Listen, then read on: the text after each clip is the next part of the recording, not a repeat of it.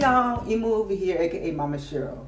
And today I'm coming to you with a video about seeds. Because as many of you know, I took you out to my mom's backyard and show you where I'm going to put a garden in her yard while I'm here in Los Angeles. Well, she actually lives in Compton, but you know, this we're going to plant in her yard. So I'm excited because I got the seeds. I ordered some seeds. You know, they're very reasonable. I got it from a place called MIgardener.com. They are organic and they were only 99 cents a pack, which was a great deal. And so, yeah, I can't wait to get started to get these planted. Some of these next week I'm going to pot so they can, you know, start sprouting.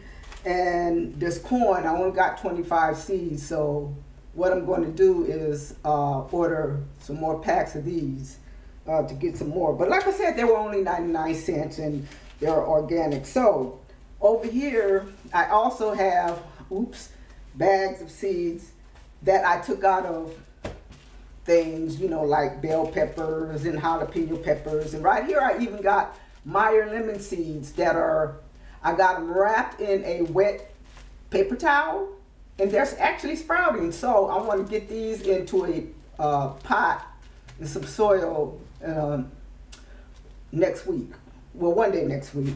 And I also have grape seeds. Now, someone said it was hard to grow from seeds. I don't think it should be all that hard to grow grapes from seeds. But then I also heard that I should soak them in hydrogen peroxide overnight before I plant them. I don't know, I gotta look that up. But if any of you guys know anything about grape seeds, put something down in the comments so I can see. But yeah, I have different bell peppers and, like I said, jalapeno peppers, tomatoes, and all kinds of things. And I'm looking forward to getting them all planted. So, are you gonna plant a garden this year? What are you gonna put in your garden?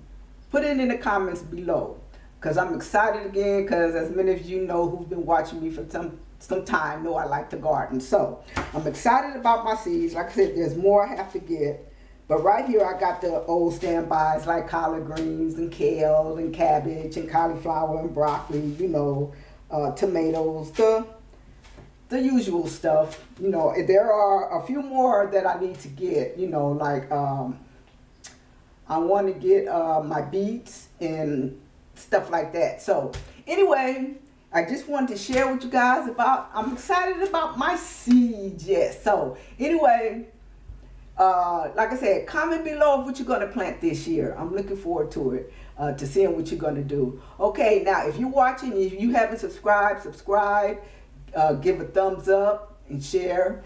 And I'm going to say shalom.